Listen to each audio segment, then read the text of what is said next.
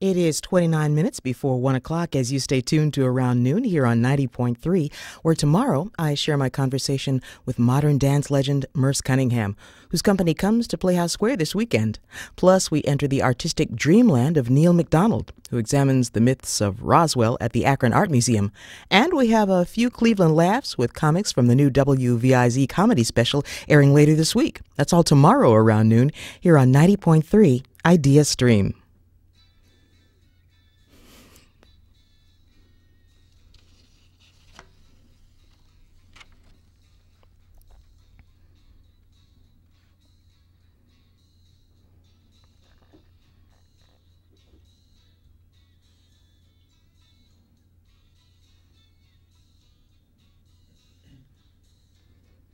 Three, two, one.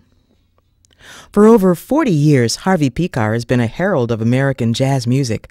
While many may know him for his comic book series, American Splendor, for those who are true lovers of jazz, Harvey's also a much-respected music critic. This weekend at Oberlin College, Harvey is trumpeting the call, not just for jazz, but for the jazz avant-garde. Partnering with another Cleveland native, jazz musician and composer Dan Plonzi, the two have created something entirely new, a jazz opera, Leave Me Alone, which gets a free world premiere Saturday night at 8 in Oberlin's Finney Chapel. Today around noon, we share a preview as Harvey, Dan, and the show's producer, Paul Schick of Real Time Opera, join us in the KeyBank studio here at Idea Center in Playhouse Square. And welcome, everyone. It's good to have you all here. Hi, Dee. Yeah. I should mention, too, that our webcam is up and running, so if you're listening and near a computer, you should go ahead and log in at WCPN.org. Harvey, I want to start with you. The term avant-garde or vanguard generally refers to experimental works that push the boundaries of Right. all kinds of art. So over the years, what's attracted you to avant-garde jazz? Well, I like avant-garde everything, all avant-garde art, and I like it because, maybe the avant-garde musicians get, the highest rating in my opinion, because they're breaking boundaries, they're setting things up for the next generation.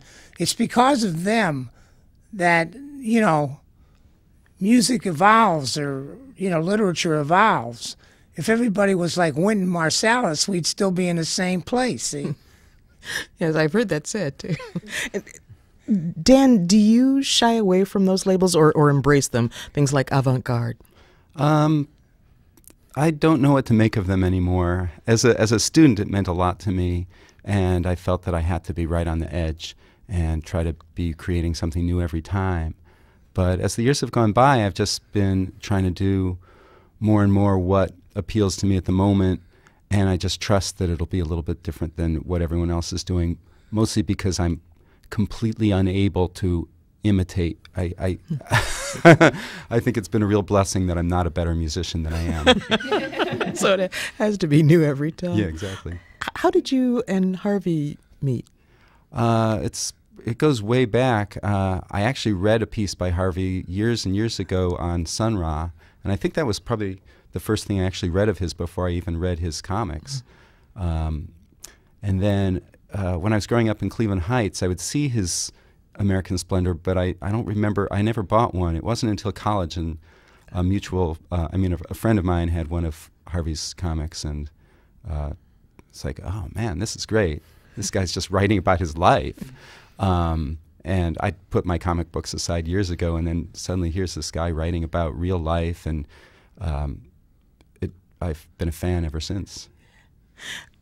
I'm curious about Paul. What brought you into the mix? Was there something already going on between Harvey and Dan in terms of putting together music and words? Not that I'm aware of. Dan and I have collaborated on 3 operas for which I've written libretti, and I started an opera company in 2002 called Real Time Opera, and we recently decided that we wanted to commission a piece from Dan Plonzi, and in speaking with him, he expressed an interest in working with Harvey Pekar, and we got them together, and we contracted them both to put together this piece. Yeah, I should say that my wife, Mantra, I hope she's listening out there, takes responsibility for thinking of the idea of calling Harvey, because she's also a big fan. So what did you think, Harvey, when you got that call? I mean, first of all, I thought, wow, I'm going to make some more money. Yeah, I remember you saying, I don't have a habit of turning down work, is what you said. Yeah, and then I want to give people their money's worth. So then I started thinking an opera libretto, and I think opera, the standard repertoire opera pieces just, turned me off. All that screaming and and offing and it's so corny. I mean, the singing's nice, but so I thought, I said, I'm not going to write one of these, lame dramas or anything like that. What can I do? So I thought, one thing, I do write is I write a lot of essays and stuff.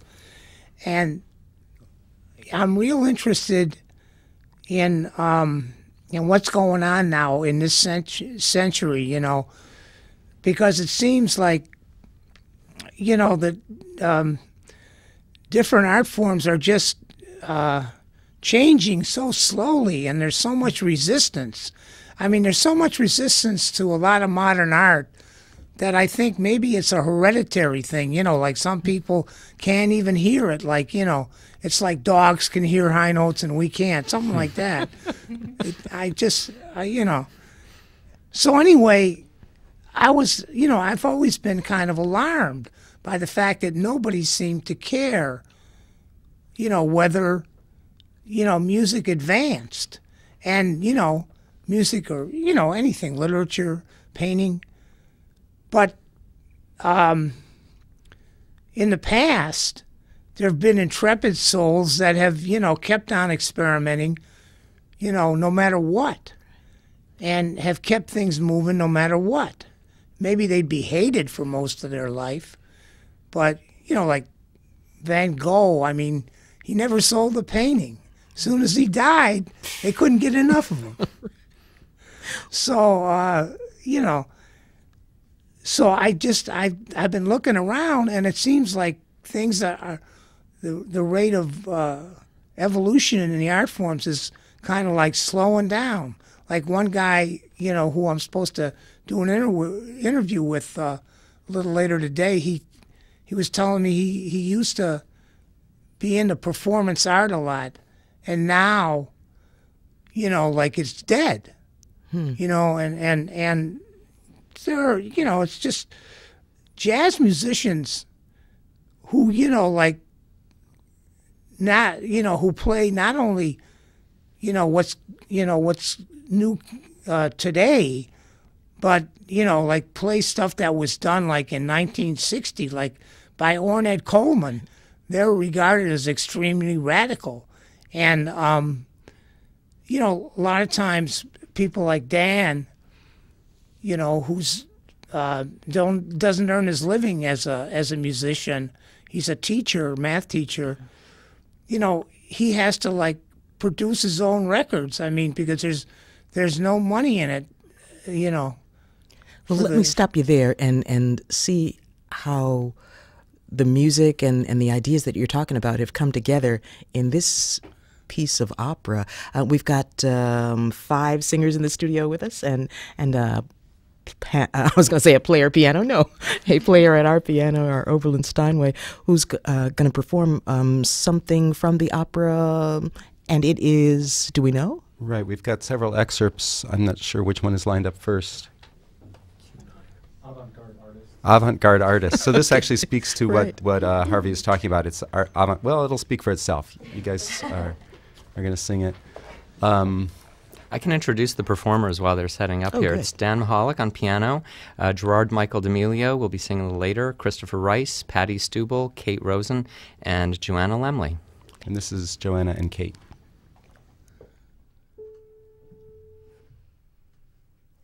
Avant-garde artists who have day jobs and practically no fans have a rough time of it. I know I did. Once in a while I would get nice reviews from somewhere or other, but no one would notice some of my thought I was. Some of my acquaintances thought I was nuts because I published my own comic books and consistently lost money on them. My own comic books.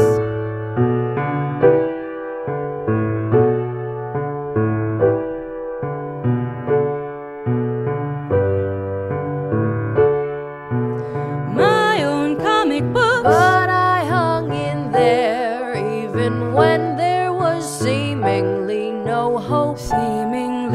Seemingly no hope that I'd receive a modicum of commercial success and quit my federal government file clerk job.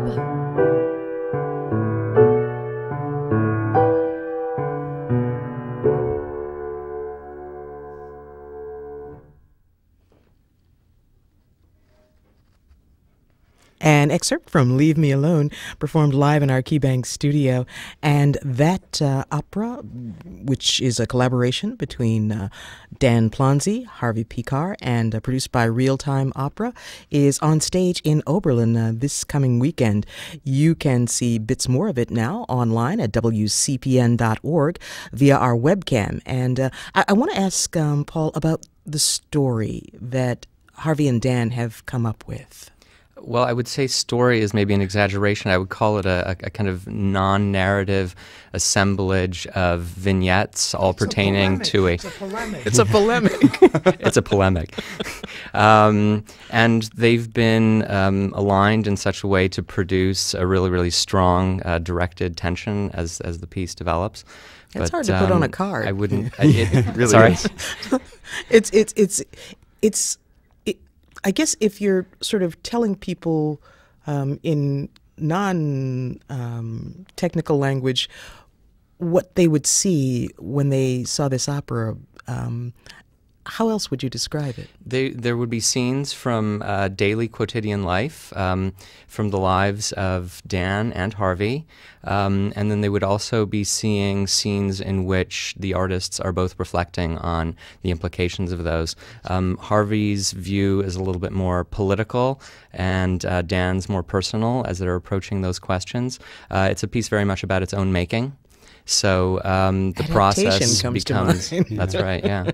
It sounds kind of dry as we're describing it, but it's really funny. There's these great scenes where my wife and I are arguing over whether to clean the kitchen or to clean the living room, which one's more important, and she's yelling about those people who arrive on time and how angry she is, and I say, you hate all our friends, and and there's a scene where we find an opossum in the basement and they're dancing opossums on the stage. It's really going to be entertaining, so much so that I'm worried that people won't understand that it's actually very avant-garde in its shape and its form and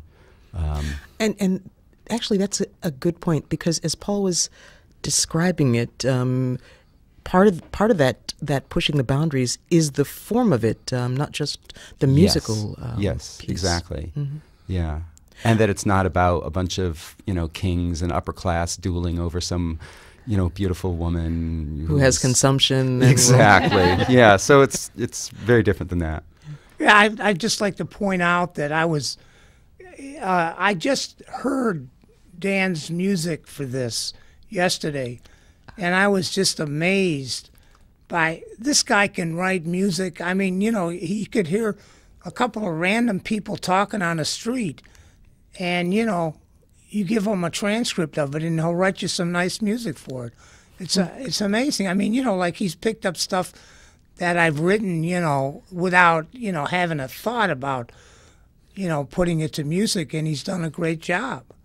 That I really started to feel real optimistic about this undertaking. Not until you heard it like yesterday or something. Yeah. Did you? And from Harvey, that's a real honor. Yeah, I know. Well, this is kind of scary for me. It's a first, and I don't know how people are going to like it. So. And does being liked matter a lot? Yeah. If I had more love, there's no way. There's no, you'd never know how I was going to turn out. Twisted, warped thing like I am now. Yeah. And yet, I don't know. Sometimes there's a tension there that says if there was more love, maybe there'd be less art. So who knows? But let's hear another song. What excerpt shall we do this time? Over the Years. Over the Years. Yeah, this comes towards the end of the opera, and wait, this is Have we succeeded? We don't have titles for all the pieces. They're called affectionately Q24. But yeah, well, I don't need to introduce it; it'll explain itself. But this is towards the end, and this is Patty and Michael singing.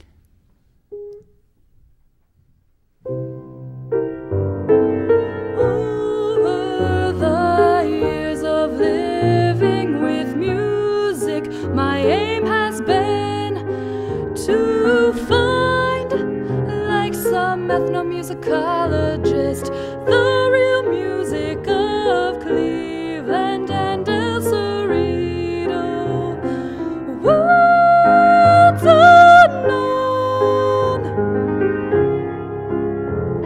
So have we succeeded in making music that leave our audiences inspired to make some art of their own?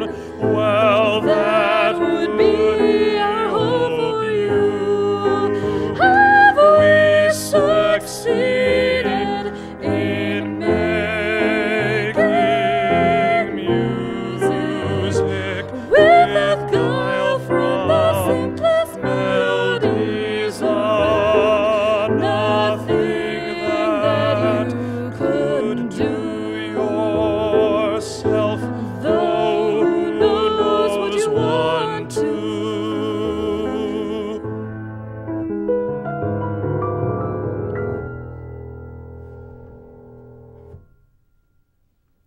Nice. Another excerpt from the opera Leave Me Alone, which will have its premiere on the Oberlin stage, Finney Chapel, coming up this Saturday night. And once again, we are talking with the creators and originators behind that. Harvey Pekar joins me in the KeyBank studio, along with saxophonist Dan Plonzi and with producer Paul Schick of Real Time Opera. And playing our Oberlin Steinway was Dan Mahalik, and our singers included, is it Gerard Michael D'Amelio? Very good. And Patty Stubble. Yes.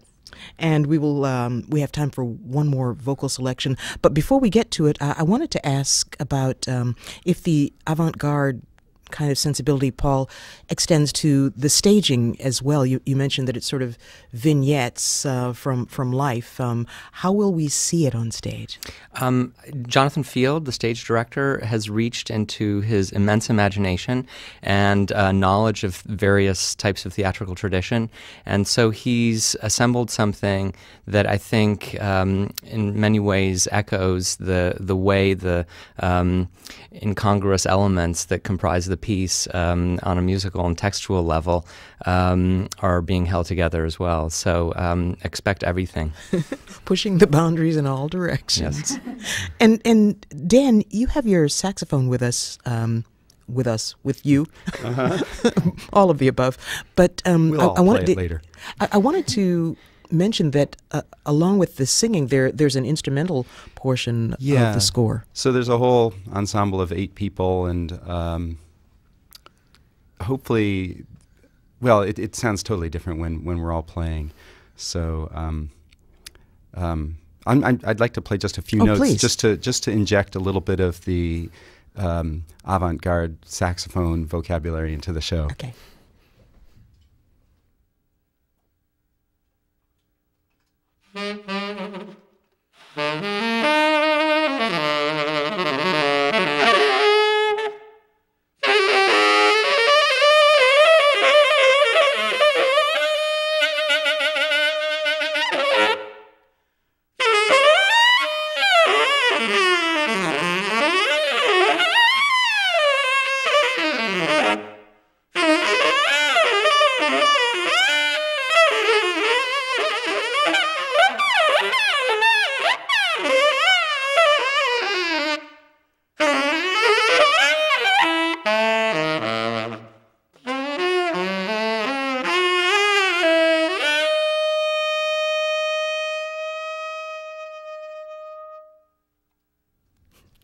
Nice. That sounded like the argument between you and your wife. Yeah, it's nice to be able to drown her out. But no, that's where I came from musically, is listening to music like the music of Albert Ayler and John Coltrane and Ornette Coleman and Sun Ra and Anthony Braxton. And but over the years, the avant-garde just kept pushing forward, so that like what I just played is something that you could have heard someone play something like in 1965.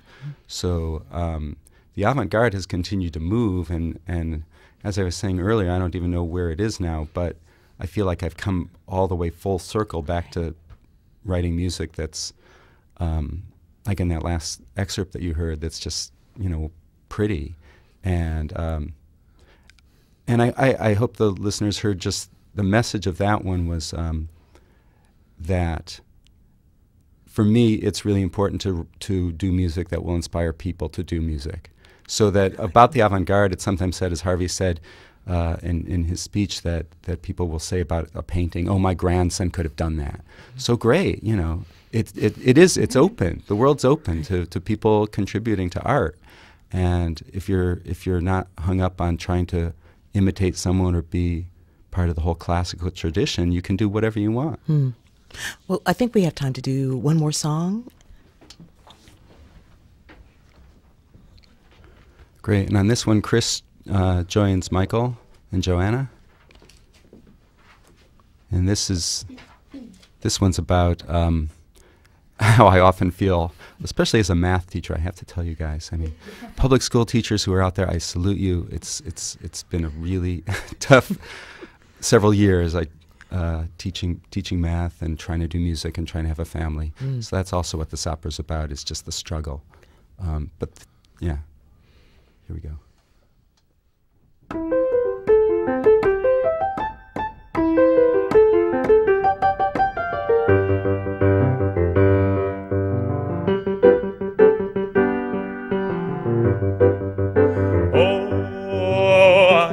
Get to sleep. I can't get to sleep. I cannot get to sleep. I can't get to sleep. I can't get to sleep. I can't get to sleep. I cannot get to sleep. I can't get to sleep. I can't get to sleep. I can't get to sleep. I cannot get to sleep. I can't get to sleep.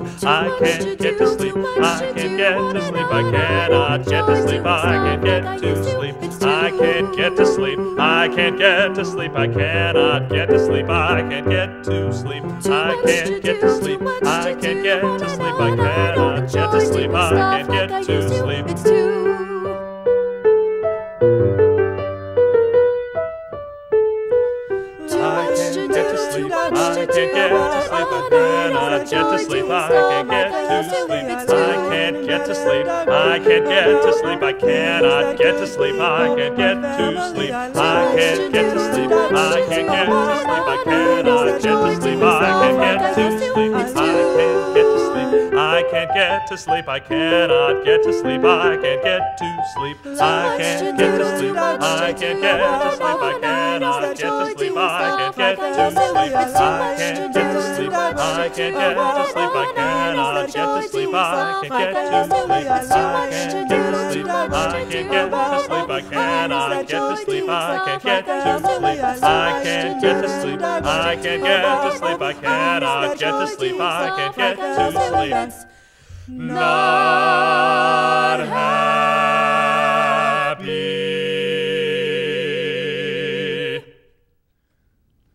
I like it.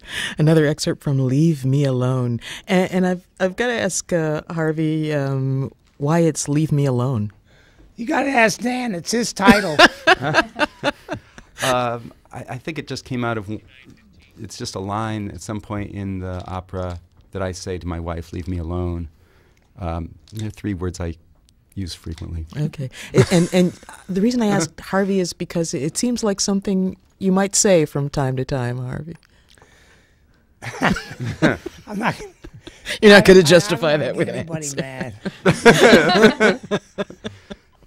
Well, it sounds like a really interesting experiment. Is it something that you would like to try more of? Yeah, sure. I mean, because it's sort of like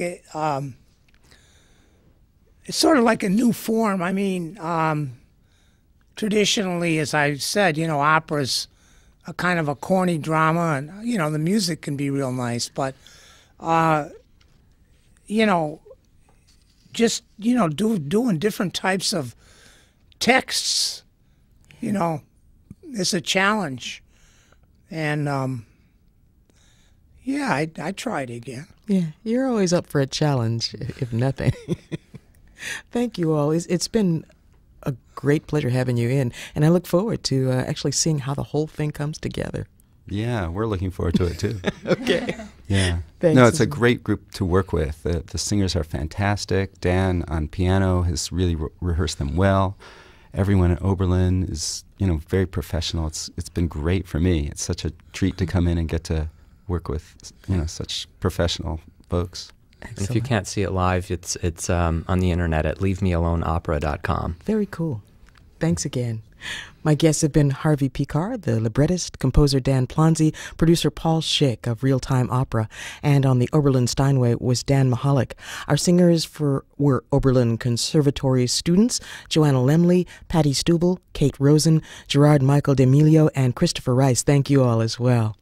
This Saturday night at 8 is the free world premiere of Leave Me Alone, their new jazz opera on stage at Finney Chapel on the Oberlin College campus. Find out more about it at 440-775-6933.